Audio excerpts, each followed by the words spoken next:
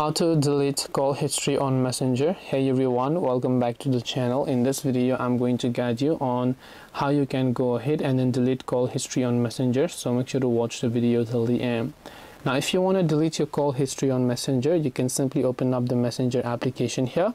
So let's say you happen to just call someone right over here and just for a certain thing over here, and let's say you have happened to go ahead and then basically select your call history. So your call history will be located under the calls tab over here. Now I haven't really called anyone, so I'll just try to call a random person over here.